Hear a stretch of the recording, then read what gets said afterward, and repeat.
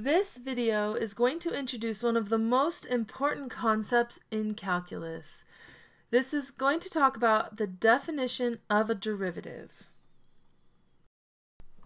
The derivative of a function is the slope of a tangent line at any specific x value. So in other words, the derivative is the rate of change of a function, because that's slope, at a specific x value, which you know now is the instantaneous rate of change. So a derivative is the slope of the tangent line at an x value. Alright, so let's say we have this function f of x. There's my function. And I have an x value here, x. If that's my x value on there, then the y value is f of x. Meaning whatever that x value is, its y value is plugging that x value into the function. And then, let's say that we go a distance beyond x. Let's say that we go h units away from x. We're going to call that x plus h. Then on the graph, f, or that y value is f of x plus h. Okay, just like in instantaneous rate of change, we want to find the slope of this line. It should be a straight line. I don't know why my pen didn't want to draw it nice and straight. Okay, we want to find the slope of that straight line. However, we want to keep finding it as the distance between my x values gets closer and closer to 0. As my h approaches 0, the slope of my secant line will approach the slope of a tangent line, because eventually then we will be right at one specific point. Now, the slope of the secant line would be y2 minus y1 over x2 minus x1. So that would be f of x plus h minus f of x over x plus h minus x. And that simplifies to f of x plus h minus f of x divided by h. Now what do we want with h? Is we want the derivative, or in order to get the derivative, we want our h to approach 0. So we're going to take the limit of this function as h approaches 0. Okay, and right here we will have the limit definition of a derivative. So this is the formula. Now I want to go over step by step exactly how to do this, and there are a couple different methods depending on what derivative you're taking. So let's take a look at an example and go through the steps as we do the example. Alright, so let's find the derivative of f of x equals 2 times x to the second power. There we go. So the steps for finding the derivative using the limit definition here is, first thing you want to do is plug x plus h into the function. So I want to find f of x plus h. Okay, and if we go plug that in, we get 2 times x plus h squared, and you will want to FOIL that all the way out. So I would FOIL x plus h squared and then multiply the 2 through. So I won't waste our time FOILing that all the way out. But you would get 2x squared plus 4xh plus 2h squared.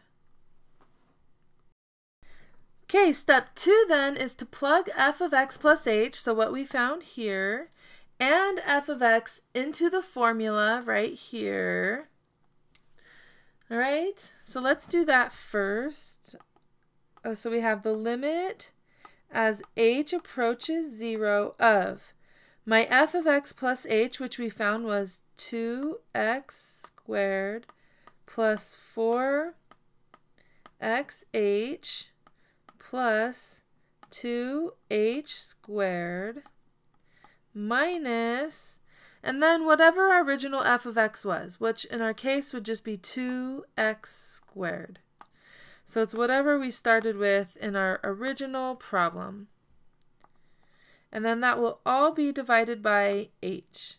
Now if you look here, we cannot plug 0 in for h yet. We can't let h approach 0 yet, because if I do, we would have 0 in our denominator, and that's not okay. So we're going to manipulate this equation somehow so that we can eventually plug 0 in. So step 3 is to simplify the formula so that h can be plugged in without a restriction in the denominator. So if I have 2x squared and I subtract 2x squared, those will cancel out, and we're left with the limit as h approaches 0 of 4xh plus 2h squared over h.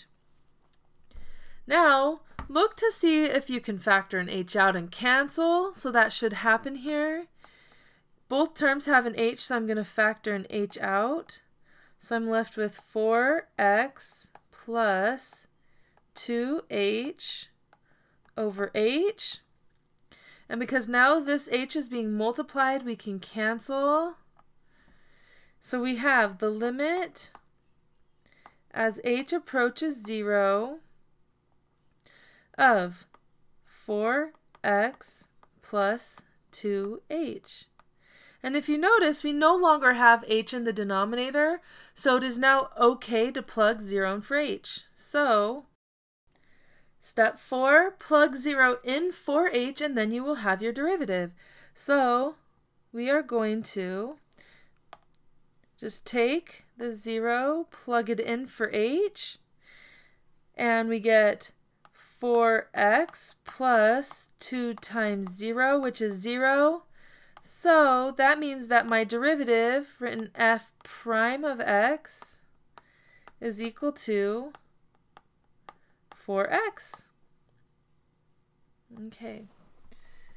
So the derivative of f of x equals 2x squared at any x point is f prime of x equals 4x.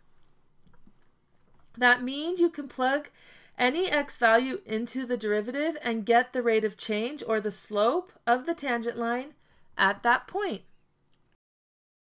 If you feel like you've got the concept down, you can stop watching the video now. I'm going to do just a couple more problems just so that you can see them if you want to. Alright, so let's find the derivative of f of x equals 1 over x. Alright, so the first step here would be to take f of x and plug in x plus h. So that ends up being 1 over x plus h. Okay, now we will plug that into the limit definition. So the limit definition, once again, I'll just write it right up here. F prime of x equals the limit as h approaches 0 of f of x plus h minus f of x all over h. So I want to do the limit as h approaches 0 of f of x plus h, which we found is 1 over x plus h, minus 1 over x over h. So here we have the limit definition for our specific function. Now we need to figure out a way to simplify that, and that's going to be a little bit tricky here. But the best thing to do is, if you have rational equations in here, is undo the complex fraction. Alright, so in this, now we want to simplify this so that we can plug h in, or 0 in for h. So the easiest way to do that with a rational equation is multiply through by the complex or the least common denominator of the complex fraction. All right, and if we do that here, okay, so if I multiply through by the least common denominator, if I go to this fraction, the x plus h's will cancel out, and I just have x minus, the second part, the x's cancel out, x plus h on the numerator, and then in the denominator I have h times x plus h. Okay, so let's go ahead and simplify that. We end up with the limit as h approaches 0. X minus x is 0, and then minus h on the numerator. And h times x plus h in the denominator. Now, what's going to happen is those h's will cancel. So we have the limit as h approaches 0 of -1 over x times x plus h. Now think to yourself, is it okay to plug 0 in for h? Yes, because it doesn't give us a multiple of 0 in the denominator. So now we can plug 0 in for h, and it would be -1 over x times x plus 0, which is just x times x. So that means that the derivative of this function at any x value is -1 over x squared. And that is our derivative, and we're done with that problem.